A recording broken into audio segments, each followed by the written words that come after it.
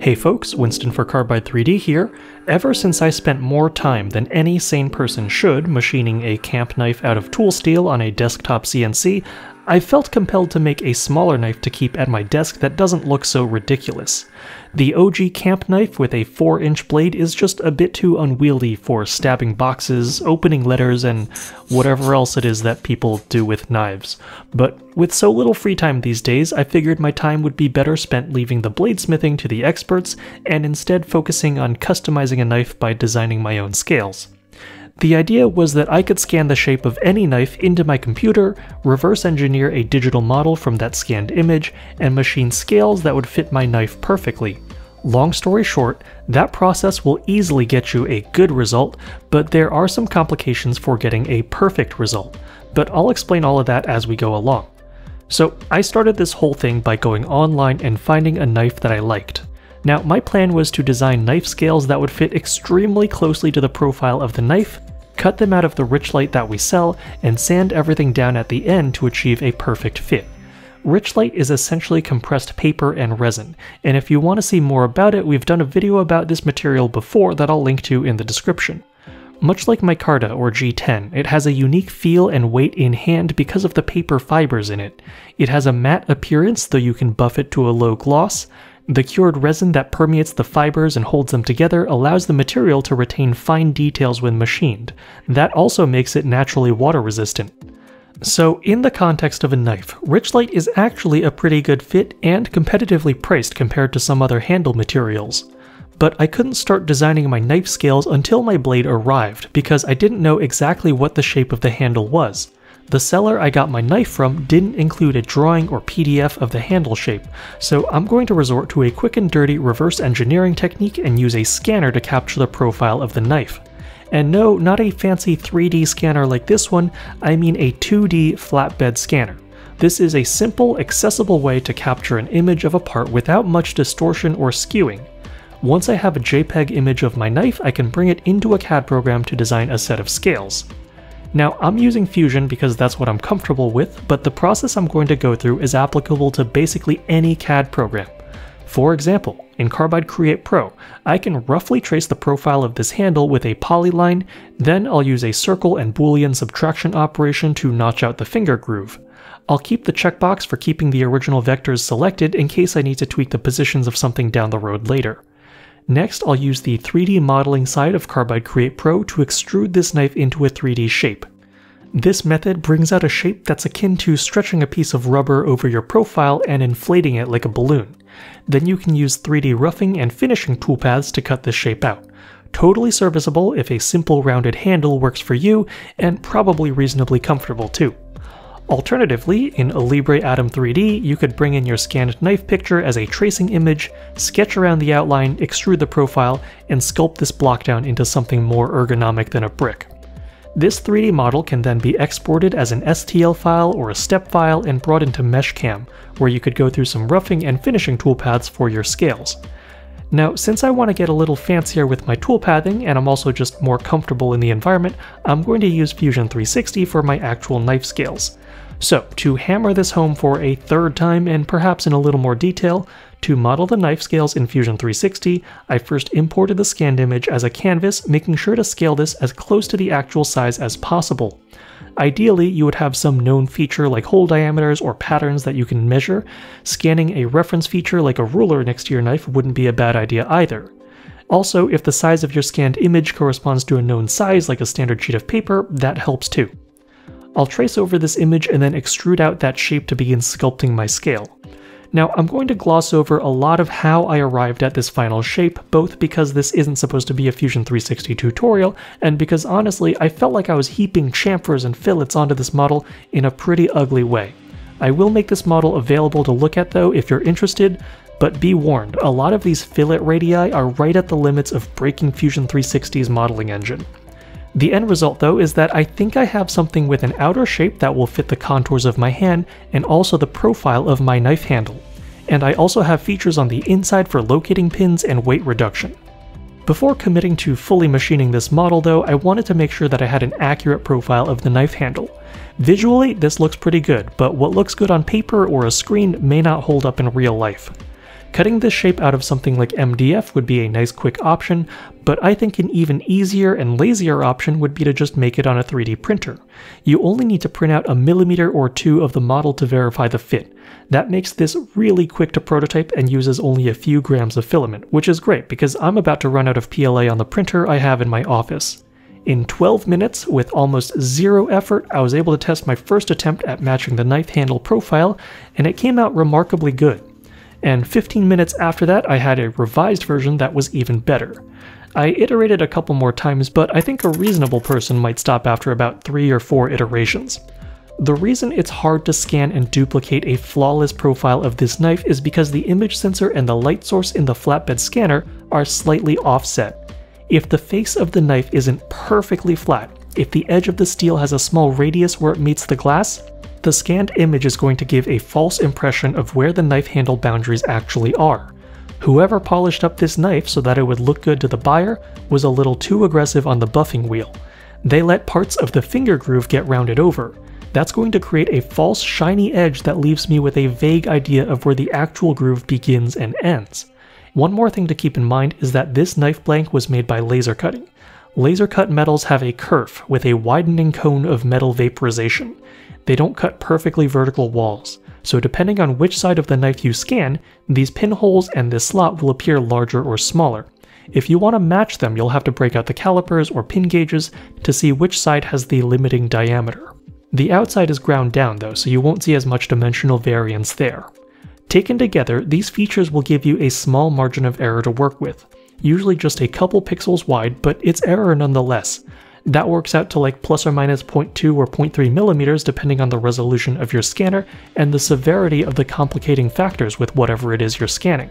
Now that I know that I have a knife scale that fits extremely closely to the original knife profile thanks to rapid prototyping, I can create both left and right halves by mirroring my original model and do some final checks and tweaks to optimize my scales.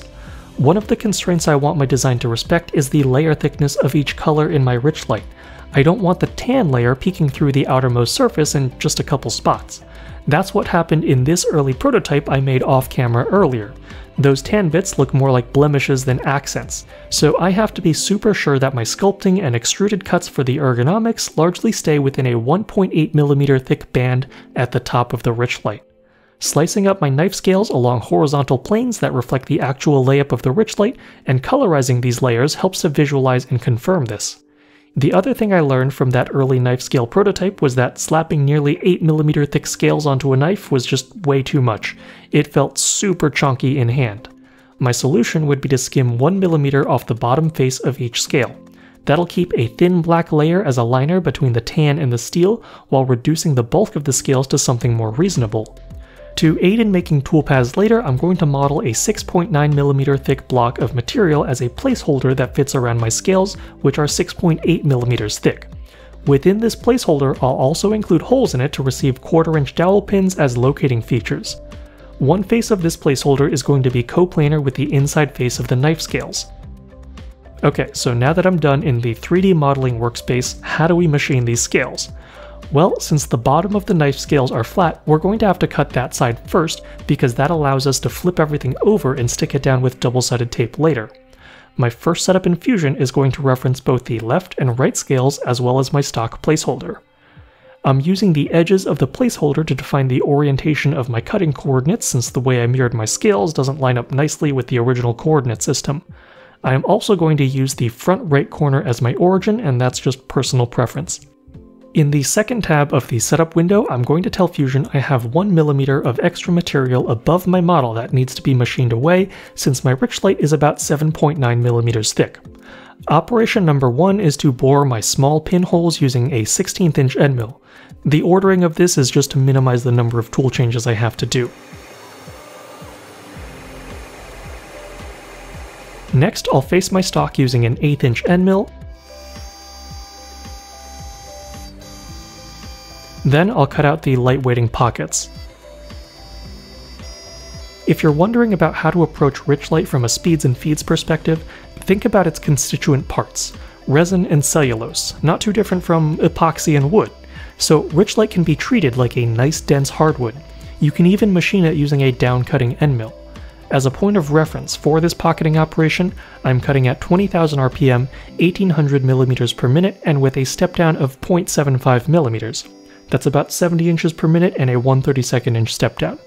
One step that's optional but I like to do is to pre-bore part of the lanyard hole with generous stock to leave. Since it's harder to evacuate chips and dust from deep cavities, doing this makes it easier on the cutter later when I'm finishing this hole from the other side. It won't have as much work to do as it gets towards the bottom.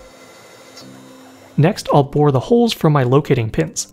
I always use some negative stock to leave for features that are going to have a tight fit. This is to account for the fact that holes and other internal features often end up a little undersized, and that's just physics. If you think about what happens during machining, as an end mill is spinning and slicing into stock, the cutting edge and the material are fighting each other. They want to resist and push themselves apart. For the most part though, they don't, because your stock is held in place by your work holding, and your spindle is propelled relentlessly by your CNC. But at the microscopic scale, even as your end mill slices into the stock, there's still a little bit of movement and deflection, so you usually don't end up cutting away as much as you intended. Anywhere from 0.5 of an inch to 0.03 of an inch of adjustment in diameter may be in order depending on your machine and your material. The value I'm using here came about from trial and error. The last operation to do on the backside of the knife scales is to cut out my partially completed parts according to the boundary of my stock placeholder model. That leaves me with this, a rectangular chunk of Richlite that's ready to be shaped into an ergonomic handle. There's actually some housekeeping we need to do before we cut those out though. First, we need a surface that we trust to be perfectly flat.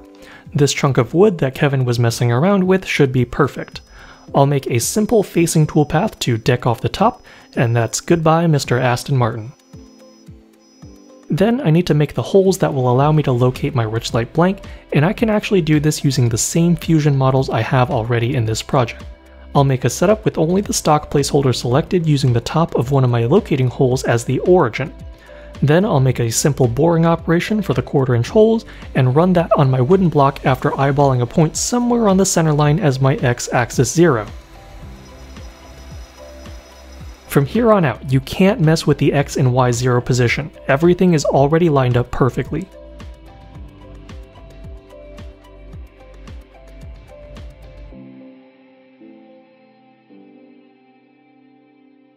I will, however, offset the Z-axis 0 up by 0.06 of an inch because that's how thick my double-sided tape is.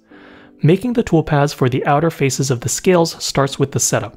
My origin is the bottom of the hole that corresponds to the hole in my fixture that I zeroed out previously. A 3D pocketing toolpath is used to rough away the majority of the material. I'm constraining this toolpath to the outline of my part plus a small margin. I only care about erasing the material that's immediately surrounding the scales rather than the whole volume of my stock.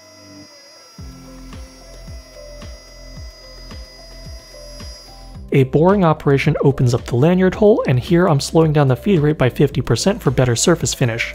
This lets the end mill basically polish its way down. A 2D contour cleans up most of the vertical walls of the scales but leaves an onion skin. A 3D toolpath with generous stock to leave smooths the top surface of the scales, leaving behind a consistent layer of excess material on top. This will make things easier for my ball end mill later. And then the last thing this flat end mill needs to do is to fully cut through the onion skin. Again, I slowed down the feed rate by 50% versus my roughing feed rate to get a nicer, smoother wall finish. More machining time but less hand sanding is worth it any day of the week.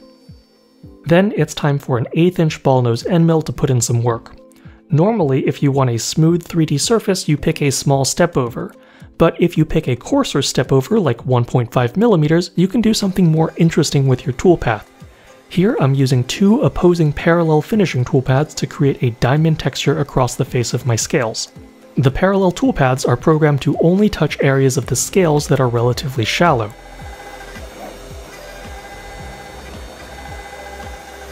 And to machine the steeper areas where I don't have any need for fancy texturing, I'll call upon a 3D contour toolpath with a small step down to smoothly define these slopes.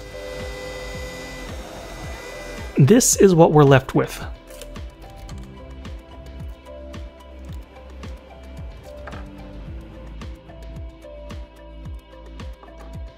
I think these look great and they feel really grippy without being too harsh in hand like sandpaper.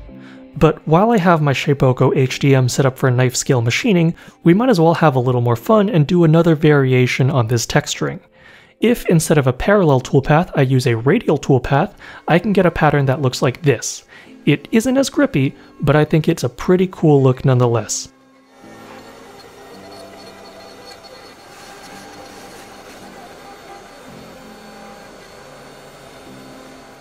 I think in comparison, it actually makes the first set of scales look a bit too tactical.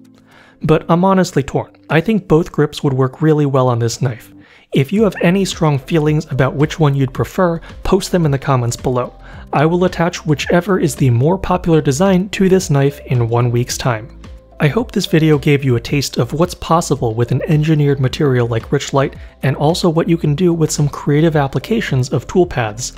If you want to dissect my cam setups for yourself, I'll make the Fusion file available to download via a link in the description below. Until next time, good luck and have fun machining, folks.